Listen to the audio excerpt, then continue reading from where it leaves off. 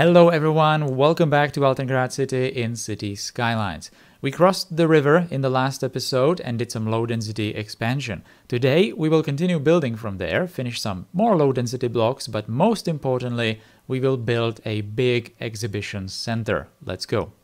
So I'm going to start right away by placing some key buildings that are going to form the exhibition center or the exhibition grounds, and then I'm kind of going to talk about how I chose these buildings and why I did it in this particular style. So in this particular case, I'm forming some sort of a sculpture really in the center of the entire place. It's formed by those two arches. I think these are actually vanilla monuments. I'm not exactly sure.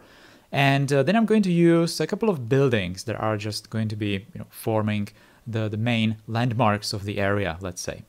So at first I chose this building. It's kind of unfortunate that I chose it because it's a train station that I really like. And I really wanted to use it for another train station in the city. But right now I can't really do that because I chose it for this place. And I kind of like it more for this place. So for some future train station, I will have to choose something else. I converted it into procedural objects because I needed to get rid of those platform roofs, the platform covers, and even the platforms themselves, because obviously they have no place in here. The building really does look like an exhibition center, something that I kind of wanted to place at the front, so that's absolutely perfect. Then I'm using another train station building, which is this one, and it's an elevated station, some German station I think, I'm not exactly sure about it, but again I converted it into PO because I just really liked the fronts of this building, or at least the front on one side, but I just copy pasted it and turned it around so that it looks symmetrical. And then I just used another two instances, placed it side by side, and did some kind of like an exhibition halls or something like that. So that's pretty much the rough shape finished. I intentionally just experimented with everything, and then I demolished it and built it again so that it's going to be in this nice shot for the time lapse, kind of together. And the last building that I used is that I think it's called Market Hall, the building that's right now not really positioned yet, but I'm going to use that as some sort of a bigger exhibition hall at the back of this entire grounds area.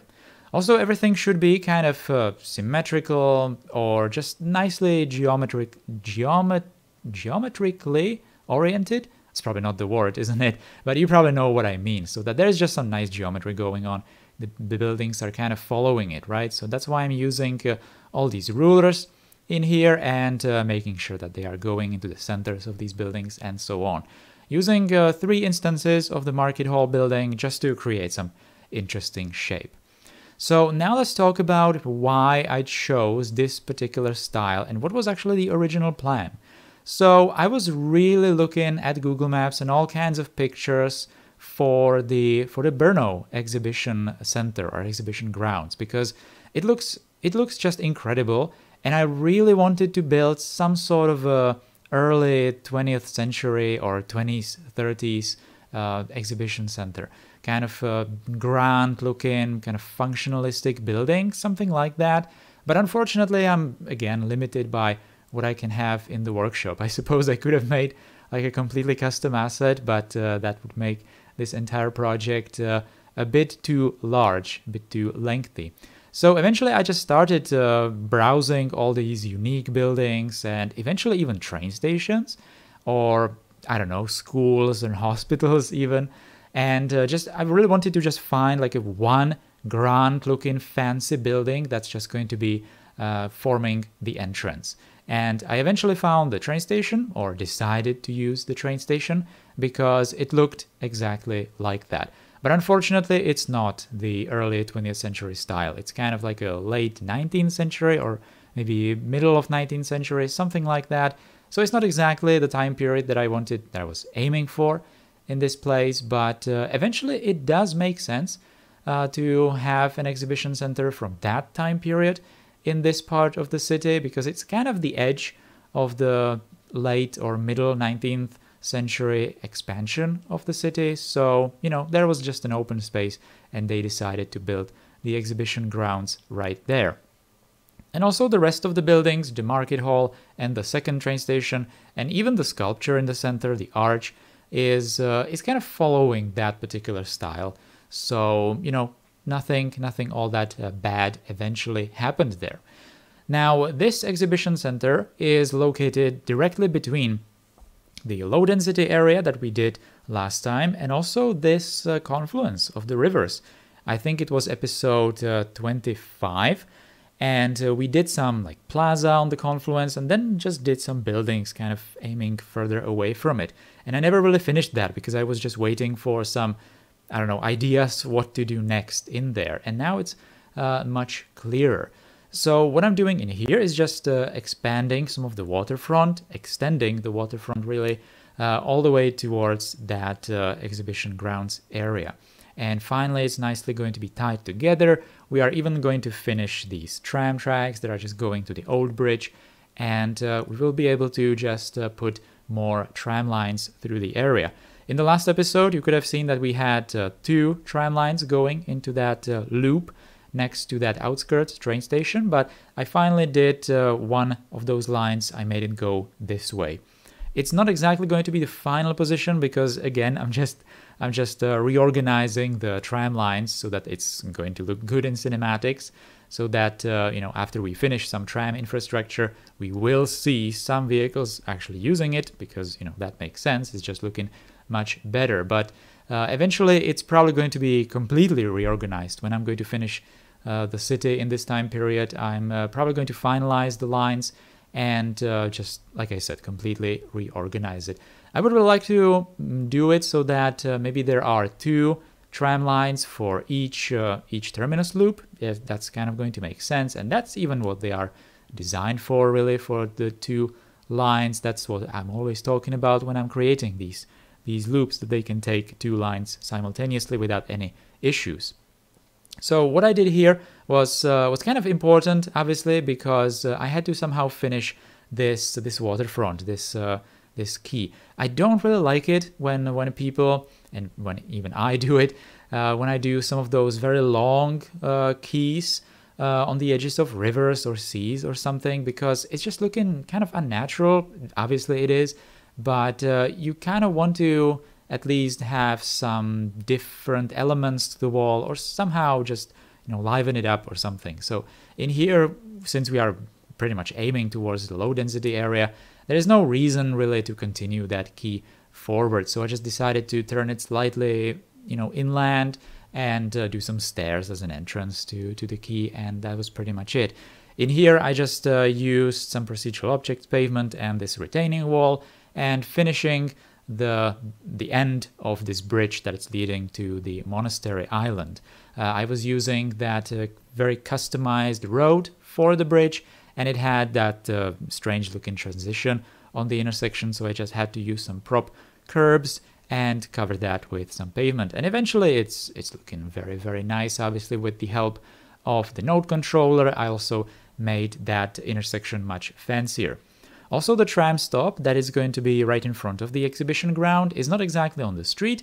It's slightly offset from the street, so that was just a nice opportunity to create something more interesting for the intersection, so that there is basically like a 5-way intersection now, with one way being just the tracks, right? So they are going offset from the road. I suppose it's going to increase capacity when there is some like very large event going on the exhibition grounds. If this was real life, of course, then the trams might be like parked there waiting for some people and not obstructing the traffic. And obviously the station itself, all the platforms themselves for the stop, can take much more people. So in here I'm doing some kind of infrastructure. If you remember from the last episode, I did this train bridge, well, not this particular bridge, but these tracks that are going towards the river, and I made a crossing there. But I eventually decided that there's going to be this tiny little underpass, because this is fairly important road, which is right now kind of an entrance to the city, or main road going into the city. I think I was doing some of this on the live stream, and I was talking about the selection of roads that I have in the game, and I was really not sure how I'm supposed to do these kinds of entrances to the city, because These days, if you are building a city, like if you fire up a new save game in vanilla City Skylines, you obviously have the highway connection. But that's also how you have it in real life, you know? You have just highways connecting major cities, and that's pretty much it. You usually have some either like a ring connection around the city with the highways, with some entrances forming, or, you know, using some highway exits and stuff. But that's obviously not how it was, you know, back in the day. You had some roads going away from these cities, but how did they exactly look like? I'm not exactly sure, honestly. So I'm just using some roads that I either, you know, think that they might be looking similar to something that might existed in real life, or, you know, based on some black and white really old pictures or something like that. But eventually it's kind of going to be up to me how I'm going to do this, and up to the assets that I have in the game. So I think I have like 2 or 3 roads that I can use for the outside connections right now. But obviously as we progress in time, I'm going to upgrade them either to complete highways or some just larger roads. Right now, these kinds of connections outside of the city are usually connecting some smaller towns, smaller villages just outside the city. So I think that in some future episodes, I would really like to just concentrate on finishing the outlying parts of the map, you know, doing these kinds of country roads, leaving the city, maybe even making some intersections with a couple of buildings, you know, like intersection inns and something like that. And obviously the farms, right? So I'm actually kind of preparing for that in this episode. I'm building, you know, that road that leaves the city, and I was constantly just, I don't know, looking at the entire picture of the city and just trying to see if this is actually going to be a good idea for like the edge of the city, at least in this time period. Anyway, I did that second bridge over that part of the river in there, but this time it's a road bridge. At first I did it with tram tracks, but I was kind of getting ahead of myself because I want to have those tram tracks on that new bridge a bit later, in some later periods in time. But right now I just want to have it as a road bridge, and it's basically a bridge that's connecting the input road into the city to that riverbank that has the Parliament building on it, right? So it's not exactly a bridge in the center of the city by any means, but it's just a very important connection. And there were no road bridges there apart from the very old bridge, the old stone bridge there. So I really wanted to have something slightly more modern. And this time I wasn't really taking that much time to do it, because I just used the railway bridge, the actual railway bridge. I'm not exactly sure which one this is, but I just treated it with the node controller, made it slightly wider so that the pillars are exactly going to fit that particular road, so that the pillars are going to go on the edge between the road and the sidewalk. And I eventually used the vanilla industrial road because it kind of has like a concrete-ish texture, concrete panel texture, so, you know, that kind of makes sense for this type of road bridge structure.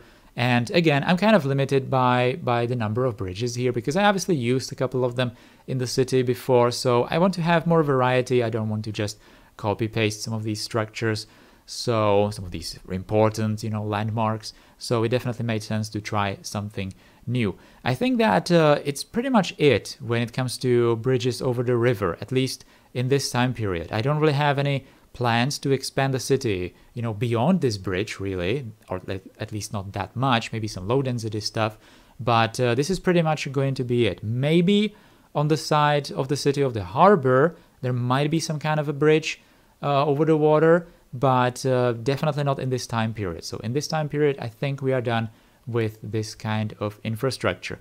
There are not that many connections over the river if you think about it, but I suppose it's fine because the rivers are kind of wide, so it makes sense that, you know, the bridges are just not that numerous.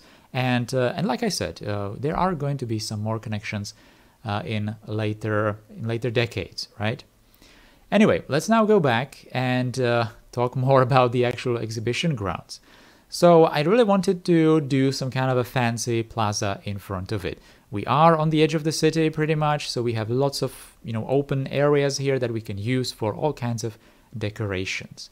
So some kind of a plaza in front of the main entrance building. It's obviously going to be tied heavily to that tram stop, but it also needs to be just good looking on its own. So I was just playing around with some elements like the fountains, eventually put one fountain underneath that sculpture inside the grounds, and a couple of fountains here and in the front at the entrance. And I'm just using these rulers to, again, have the place nicely symmetrical and just not really eyeball it all the time. So I'm just going to build this like a corridor using these planters. There's later going to be all kinds of benches in there, and it's just going to look like a proper, like a portal if you are arriving from the city, maybe by car or on foot. If you are walking from that bridge to the monastery island, you are just going to be greeted by this very open area in front of the entrance, which is kind of going to be directing you towards the entrance even. So, that was kind of what I was aiming for.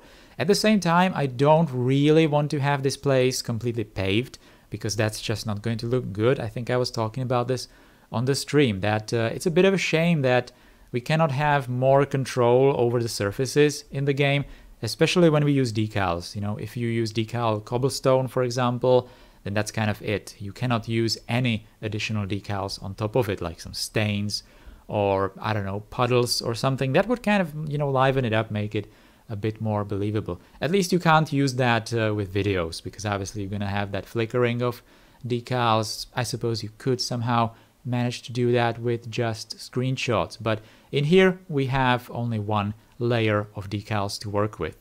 So I decided to use this network tiles, network stone, something decorative network, and I'm just going to do it as an outline of a different surface. So at the front of those planters, I decided to have it like a circular shape, which is going to end by the tracks. And there's going to be this network only where the trams are going to unload people, and it's just going to end by another, like a circular pattern close to the building. And this is just going to be the edge of a different surface. So I decided to use this cobblestone. I haven't done some of these surfaces in a really, really long time, if you think about it. So it was kind of refreshing to just go back to this kind of detailing, because I really, really like doing these kinds of surfaces, especially nowadays when we have that procedural objects functionality, where if you're going to convert these decals into procedural objects, they are immediately going to stick to the surface where you originally placed them on. So as you can see, they are nicely underneath that decorative network already. This is like a connecting path that just goes from the side of the entrance. And in here I decided to put this very short edge of that cobblestone area, and as you can see, I can just use the node controller to nicely shape that edge to the path that we already have here. So this is absolutely amazing, and obviously this kind of detailing is just enabled by the node controller. And if I didn't have that, I would have to do it completely differently, maybe just leave it with only the pavement or something like that. So as you can see, the node controller, is even handy when you are doing this kind of detailing. It's not exactly the most obvious functionality of the mod, because, people would just assume that it's for intersections mostly, but you can just do all these kinds of tweaks even for the decorations, and that's just absolutely amazing. Doing also the custom tram wires on this offset track. I could just keep it with the vanilla tracks on it really, but I decided not to, because we have to connect it to this custom intersection anyway, and it doesn't always look that good when you just have the custom wires on the intersection and then every single connection away from it has those vanilla wires. So that was the reasoning in the previous episode when I did that entire network on that side, completely customized, and that's exactly the same reasoning over here. So over the bridge, I think that we are continuing with just the vanilla wires because that was already done, but inside this little tip between the rivers, I am doing these custom wires. Not completely all the way, but I think that maybe I am going to revisit that place sometime in the future, probably before we are going to do some of the tram rides in the city. I'm probably going to have to revisit some of those lines and just do some more detailing along them. This was a very important detailing part because I was really looking a lot into these kinds of views from the citizens' views, what people might see when they are going to cross that bridge from the island, and what are they going to see in front of them. Because doing this kind of detailing from the top view is obviously not going to give you the whole picture. Intentionally, I wanted to only use something very short in these planters, and at the same time, I didn't really want to do the flowers because I'm kind of doing them everywhere, and it feels a bit cheap detailing sometimes in some areas of the city. But in this particular place, I decided to do those very short trees. They look absolutely perfect for this place. And then I just continued with the flowers around that tram station, doing this green strip that is dividing the tram stop from the road. Also, very important detailing pieces were some of those columns for the commercial posters, and obviously benches and street lights. So street lights are super important, or lamps are very important in this area, because they're just going to add something into this place. They're kind of going to break the surfaces, even though it's just a tiny detail, but just a very important one. And also, I really needed to make this place functional. So that's why I'm putting these pedestrian paths in here. And as you can see, I'm doing quite a lot of them. This is because I just want to allow people to just choose between different ways to cross this open area, because it's just going to be more natural. If I put only one path, forced people to just walk only on one path, it would look kind of bad. So I'm even doing multiple connections to the tram stop. Later I'm actually going to put more connections even on the other side of the tram stop, and all kinds of different places, different entrances into the grounds, and so on. And obviously, when that is done, I have to just convert it into the invisible pedestrian paths, and that's it. I suppose that I could have, and probably should have, done this with the surface variants right from the start, because now I have a tiny bit of an issue of people just flying in the air above the surface, but at the same time I cannot move even the invisible path lower, because it's just going to move the terrain lower and kind of going to destroy some of the detailing with the procedural object decals. But that's just unfortunate. I haven't really fixed it. I thought it was kind of a small issue, but again, when I'm going to do the tram rides, I suppose I will have to fix that, because from that perspective it's going to be much more noticeable. So now for the inside of the exhibition area, exhibition center. So I was not really sure how to do this, because at first I wanted to just use surface painter, put pavement everywhere and be done with it, but that's just not going to look very good. Like I said before, it would make the surface very monotonous, because I can't really have that much control over how the surface looks like. I could place a couple of stains here and there, but that wouldn't look very right. I don't really want to have the surfaces inside ugly, intentionally ugly, dirty. So I've finally decided to use this decorative road. So I used it a couple of times in the city center before.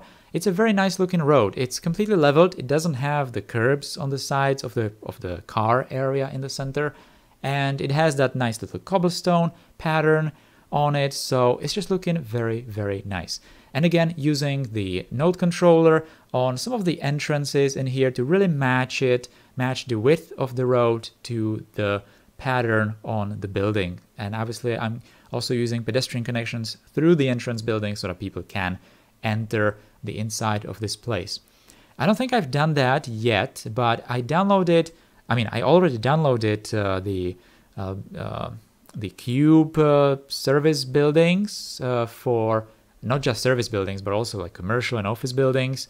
But I haven't put them into this area yet. I kind of need to remember to do that, because that's just going to increase the pedestrian traffic into this area, which is obviously what I'm kind of aiming for. I want to have a lot of people walking around. But surprisingly enough, people are already walking around this place, which is kind of bizarre, because they really have no destination in this area, but they're just walking around to reach some of those low density areas through the plaza in front of the exhibition center. So that's nice to see. It's definitely going to improve the cinematics quite a lot. And later, like I said, I'm going to put those cube commercial buildings, most probably, maybe even residential or offices, inside of these grounds, because I don't really want to have like a unique buildings in here, because that's just going to attract tourists and stuff, and I really don't like tourists in this game. They're kind of ruining the shots because they don't have the 1950s textures or skins. So I definitely want to just have the citizens walking around this area. And yeah, sure, citizens can also go to these unique buildings, or unique, fake unique buildings even, but it's going to be much better if I just make it actually functional for the citizens. And as you can tell by the demand bar, I am definitely in need of more commercial buildings, which is really difficult to satisfy, because a lot of those row houses, or even the low density buildings, I'm obviously placing a lot of residential. I don't really have that many different commercial buildings, so I will probably have to start treating that using those cube service buildings. All right. Anyway, that is going to be all almost for the exhibition area. I did a lot of these places around, and a lot of infrastructure, but we are going to all see that in the next episode. And actually, when I was editing for this episode, I noticed that it was already getting a bit too long.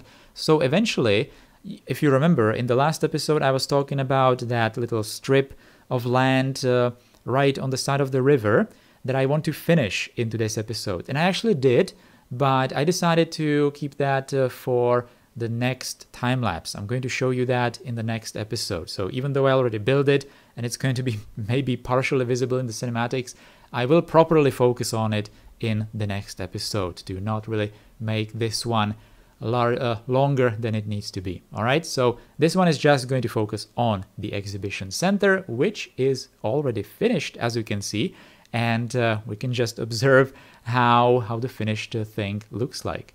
So you can definitely see all those people, how they are just walking around that plaza. It's very satisfying to look to see how it looks like when people are just using all the paths that I made for them, and even the trams, how they are nicely going to the intersection. It's just very satisfying to see that. I also put these like shelters on the tram stop, because there might be quite a lot of people just using the trams. If this was real life, then there would probably be quite a lot of people going into the exhibition center if there is some kind of larger event. So all citizens from all around the city and even outside of the city can easily reach this place. So what are the plans for the next episode? Next time we will expand further towards that second river around that new bridge that we built. I'm going to build lots of different areas, different blocks. I have one special project in mind, and I will also finish that little strip of land that I talked about, that I already built for today, but I'm going to show you that in the next episode. Okay. That is going to be all for today. Thank you for watching. Thank you, channel members, for directly supporting what I do here. If you liked today's video, you can help it by clicking the thumbs up button, writing some comment, and sharing it. Also, if you would like to become a direct supporter, you can become a channel member too. I will see you next time. Take care and goodbye.